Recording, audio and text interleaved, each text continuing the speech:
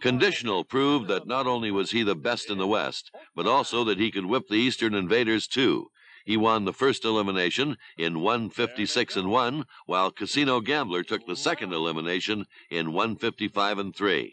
In the final of the $150,000 Nat Christie Memorial at Stampede Park, Conditional and John Baxter swept aside the competition in 155 flat. Conditional prevails, takes that lead. Off stride, Dogmatic on the outside, Sunday Driver. Casino Gambler is now third, followed by Hug-A-Bear, then Gold Star N. Moving up the rail, Q-Card Mac, then Best of Almerhurst.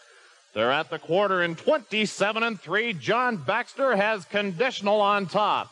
Sunday Driver found the pocket. Casino Gambler is third. Hug-A-Bear fourth inside, followed by Gold Star and then Q-Card Mac. Seventh is Best of Almerhurst. The trailer Dogmatic. They're all on the fence. They enter the turn and head for the half. On top, Conditional. Racing second, Sunday Driver. Casino Gambler third.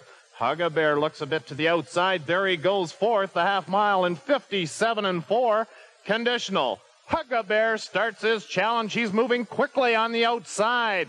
Hug-A-Bear matches strides with Conditional on the front end. Third is Sunday Driver. On the outside, Gold Star N. Casino Gambler needs some room. It's a very short lead on the outside. Hug-A-Bear. Conditional fights back. They've opened up 3 on Sunday Driver. On the outside, Gold Star. No room yet for Casino Gambler. 3/4 and 1, 25-2. That quarter was 27-3. They're still at it.